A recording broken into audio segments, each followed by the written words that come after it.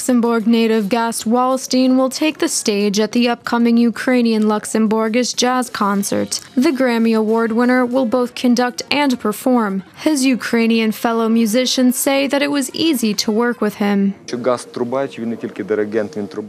Gast is a trumpeter, not just a composer. Music is an international language, so we communicate easily. Gast is open to communication. He's very charismatic, he's completely into music. We have no barriers. The program includes a dozen different jazz compositions. Waltzing is especially fond of it. Jazz is a philosophy, it's a language. It has a lot of styles, it is developing. Rap, pop, funk, all these came from jazz. I personally prefer swing. Jazz is the music of the developing world. I played African and Japanese jazz, and now the music of Ukrainian composers. Two of the compositions for the concert were written by Ukrainians, while others are from the repertoire of the Luxembourg Philharmonic Orchestra. The composer Gast Waltzing did the arrangements himself with the help of renowned guitar player and composer David Laborier.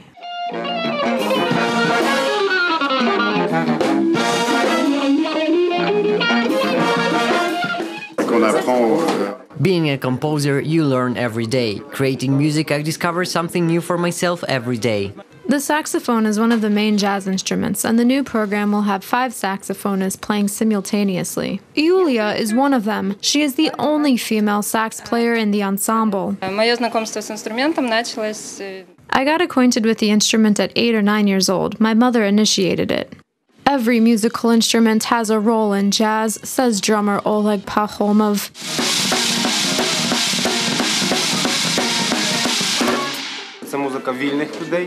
This is the music of free people. It doesn't restrict you the way academic music does. Here you have to be very open to everyone and listen to other musicians very attentively. In this case, the drum set acts as a single piece. There are no separate parts, drums. This is a palette which we all use to play music. The concert will take place at the Porto Franco International Festival of Modern Performing, Visual and Media Arts in Ivano-Frankivsk on June 13th, and afterwards at the Kiev Philharmonic.